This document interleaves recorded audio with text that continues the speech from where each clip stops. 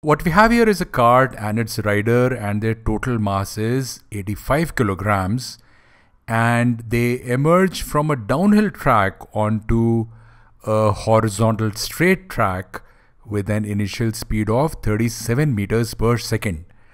Then if a force slows them to a stop at a constant rate of 2 meters per second square, we are asked to find A, the magnitude of the force that is required, that is F, and B, what distance D do they travel while slowing down, and C, what work W is done on them by the force.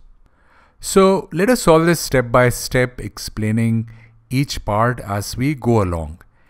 And for the first part, to find the force required, we use Newton's second law, which states that force is equal to product of mass and acceleration. And this equation, as I've said in several questions that we solved under Newton's laws of motion, needs to be read as follows. On the left hand side is a force that acts on a body that causes an acceleration that appears on the right hand side. So never think that the product of mass and acceleration causes force F. It is the other way around. Force causes acceleration A. Now, this acceleration can speed up the body or slow it down. And here we can clearly see that it is slowing it down simply because the force is acting opposite the direction of motion. So if the motion is in this direction, force is in this, and so is the acceleration A, that means it is negative.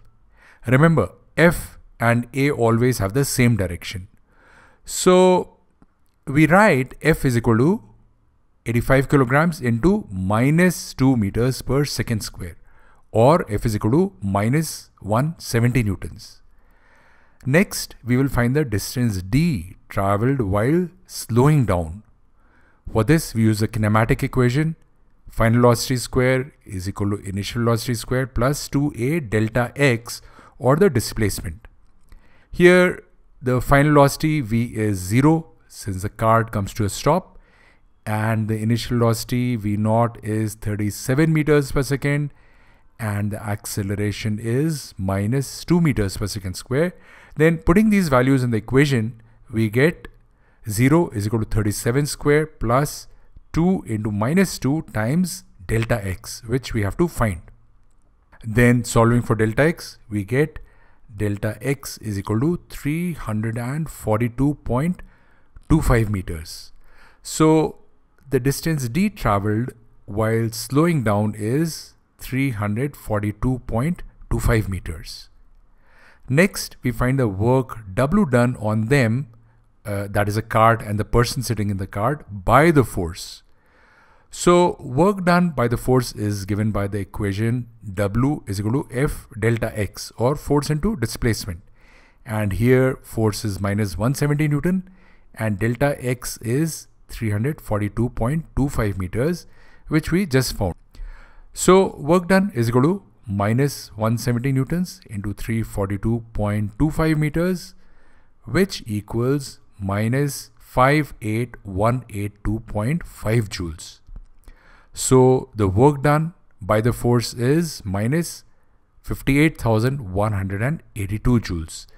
And you must remember that negative sign of work done always means the force and displacement are in opposite direction. Now, I would like you to remember that work done is more accurately described as a dot product of F and D. That equals F into D into cos theta, where this F and D are magnitudes and theta is the angle between them. And we can see the angle is 180 degrees here. So we get W is equal to 170 into 342.25 into cos 180, which equals 170 into 342.25 into minus 1, which equals minus 58182.5 joules. So I'd suggest it is better to use this formula to solve problems, because the chances of mixing up the sign and getting the wrong answer would be relatively lower.